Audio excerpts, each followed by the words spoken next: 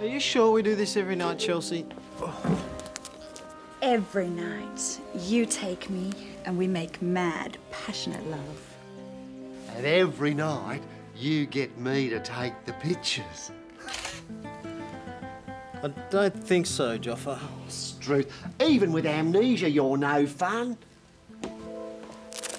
Oh, wow. Oh my God, Hank, I've been waiting for so long for this.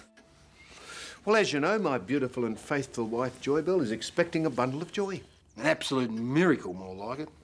Well, now, no one was more surprised than me. Just shows you my boys still must be able to swim. But, Dad, didn't you have a vasectomy? You're right, my little poppet. They must be good climbers, as well as swimmers. Anyway, your father and I would like to have a little talk about your inheritance. You see, with a third child on the way, the Bulger family fortune will now be divided 3 ways instead of the 2. Curses. I mean, of course. And also, according to the Bulger family charter, the offspring of the eldest child also gets an equal share. As if Hank, the little dweeb, could father a child. By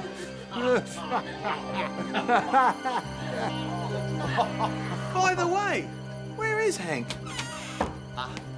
Hank's with Chelsea in his room, giving her a bit of a workout, if you know what I mean.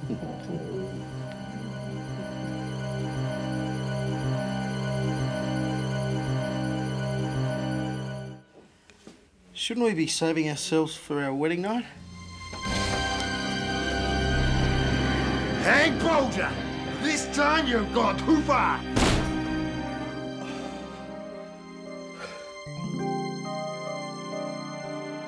Houston Crab, my arch enemy. Oh, no! That bump to your head has brought your memory back.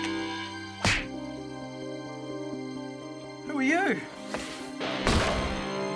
Houston Crab, my arch... Who am I?